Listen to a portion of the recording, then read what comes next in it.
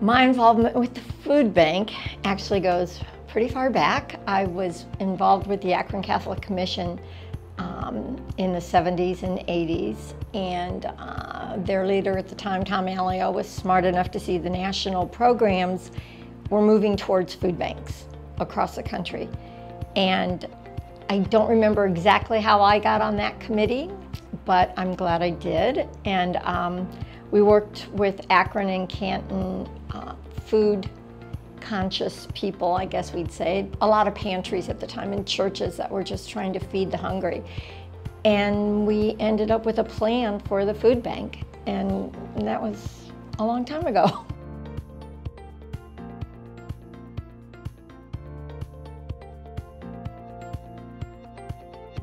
You know, hunger relief, it's important, I think, because to me personally, sometimes we all experience, what's it called, empathy fatigue, or all the things wrong in the world that need our help, whether it's hunger or schooling or healthcare or aging, and there are so many issues, and I think it all starts with hunger. I mean, you're not gonna get someone to be a better student if they're hungry. You're not gonna get someone to be a better participant in democracy if they're hungry.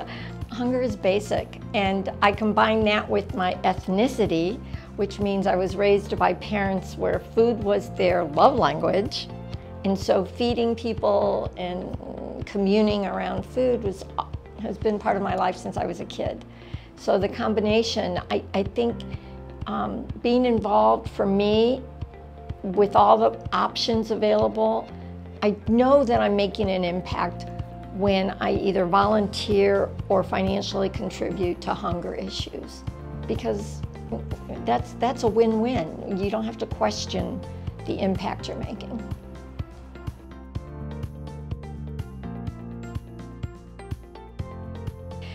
Of volunteering, you know, we all have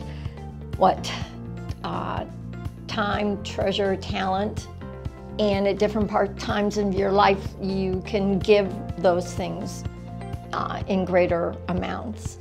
And right now I'm a retiree that got lucky and was smart, so now I have time and treasure.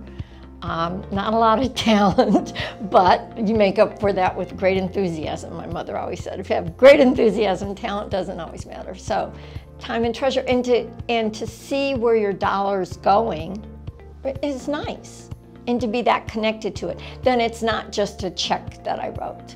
Then I'm actually in the warehouse too, seeing what's going on, or in the pantry.